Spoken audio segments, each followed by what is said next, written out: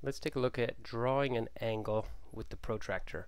Here's an example. It says draw a 125-degree angle with the protractor.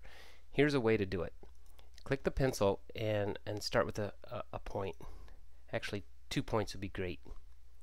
Then click the ruler, and you'll notice that when you get close to one of the points, the ruler will kind of snap to it. So we're going to click on the first point and then the second point.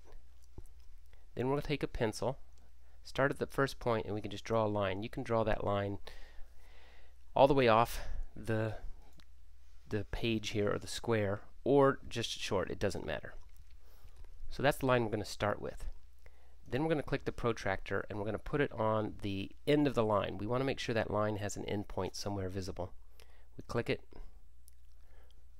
and then when that line is yellow, we move the cursor and click again. So that aligns the protractor to the line we drew. Now we're going to take our pencil and we're going to go up to 125. So here we're going to start at 0, 10, 20, 30, all the way up to 125. And we're just going to click. So that's our point.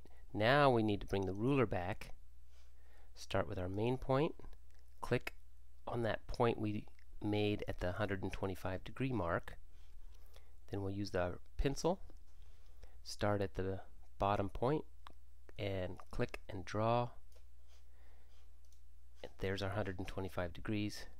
We can click next, and you'll see that is the correct answer. Okay, give that a try, and remember just to be careful and click as closely as you can to those points.